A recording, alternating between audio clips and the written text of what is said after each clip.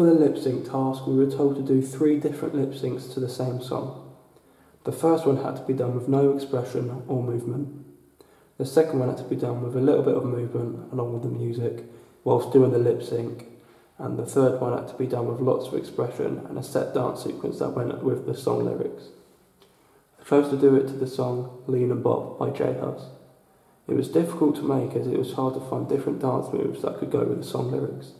Despite the difficulty, I managed to complete it to a good standard.